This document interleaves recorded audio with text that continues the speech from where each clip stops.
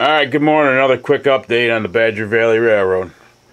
Last couple weeks I have been working down at that end of the layout.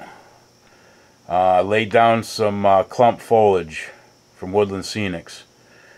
To the non-model railroaders, this is ground up foam, dyed different colors. I used a dark green, medium green, and light green.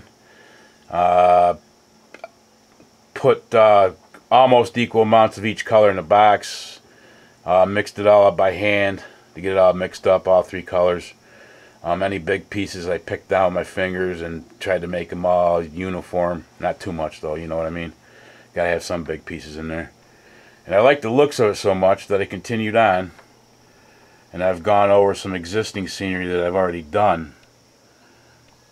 That scenery was down here. That's why I did most of my mountains like the first time, to get the first coverage on. That method was just simply painting earth tone color and then sifting on some Woodland Scenics. Fine turf, I guess. A couple different colors mixed up. I used some small pieces of clump foliage, but I white glued them on. It took forever for them to stick, and I just stumbled across a how-to video, and some guy was using 3M Super 77 spray adhesive, and the stuff is amazing. You can spray it on old existing scenery, give it a couple minutes, and throw some clump foliage against it, and it'll just stick. This stuff, like I said, it's amazing. Super grip. Any of the small pieces that fall off that don't stick, which are more than likely on top of the other foliage that's already stuck, so they can't get to no glue. I'm going to take my shop vac, clean it out, clean the filter out, and I'm going to vacuum up all the loose stuff so I can reuse it. I won't waste it. And then I'm going to pick a day here next week, probably next weekend. I'm going to take a mixture of what we call wet water. It's water and a cap full of alcohol. That's what I use anyways.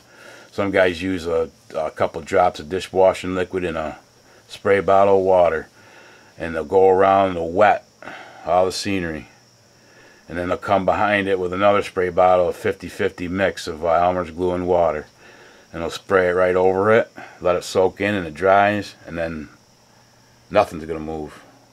And that's what I'm going to do after I get done going around here, adding all the clump foliage with the 3M stuff, and it'll be just super stuck, man. Like I said, I've carried a look around here behind the engine house, and that's as far as I got. I'm going to finish the rest up today. I'm going to start sticking some foliage right here along the backdrop. We use some finer, smaller stuff here in the foreground. Down here, we use some smaller stuff there. I'm going to leave patches of grass. I'm going to leave some open spots so I can stick some more trees in there. And I'm going to come down here and touch up this end with a clump foliage. And then what I'd like to do is I'll let it dry for today. While it's drying, I'm going to do some work on the ethanol plant. I'm going to get some scenery done there, lay down some earth color, cover up that blue insulation so it doesn't look so, under construction. And then tomorrow I'm going to pull up all the tape. Like I said, I'll shop vac. I'm going to clean the track, and I'm going to run some trains through the new scenery. Can't wait to see what it looks like. Well, that's a quick little update for now. Hope you enjoyed it. Stay tuned.